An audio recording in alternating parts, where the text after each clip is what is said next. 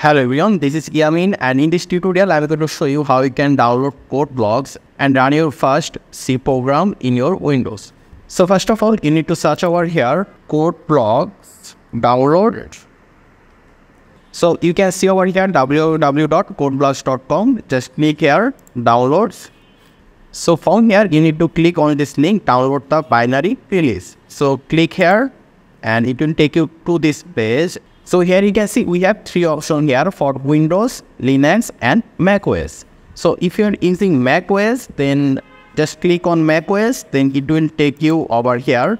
You can see macOS, and if you click on Linux, then it will take you here. And if you click on Windows, it will take you here. So here you can see there is a lot of download options. So which one you need to download? So you need to download this one, where you can see min.gw setup.exe. You need to download this one. If you download this one, you won't be able to run your program. You will be able to write your code, but won't be able to run your program. So you need to download this one, which is CodeBlocks 20 min.gw setup.exe. And in order to download it, we have two options. One is Force Hub and another one is sourceforge.net. So we are going to choose the first option for min.gw setup.exe. So I'll click here. And once you click here, it will take you to this website and it will start downloading automatically. So the file size is around 145 MB. So it will take a minute to download. So I will just fast forward the video. So here you can see the download is complete. So right now we'll just double click on our downloaded file. So I'll just double click here.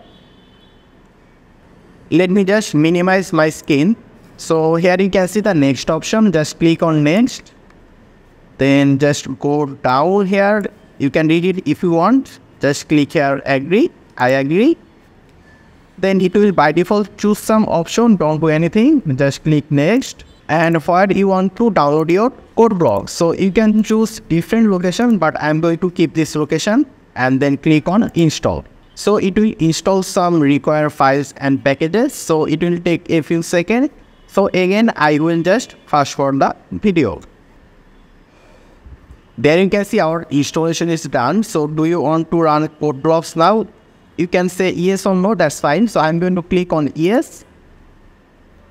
Then just click next here and click finish. And I'm going to choose this option, yes, associate CodeBlocks with C and C++ file type. So click OK, and there you go. So right now we're going to run a simple hello world program. So for it, first of all, let me just go to my folder, and here I'm going to create a file, and let's name the file as my program. And in this my program file, I'm going to create a C program. So we created the folder. So right now let's just go to the CodeBlocks. So right now I'm going to click on this option, create a new project. So I'll click here. Then I will choose this option, console application. Then click on go. Then click next, and it will be C program. Then click next. And here we need to give a title. Let's say the title will be program. And here we are going to measure our folder name. So here I'm going to click on this three dot. Go to my folder location, and our folder name was, let me just search over here, my program. This one, I'm going to select this and select folder. Then click on next. And then click on finish.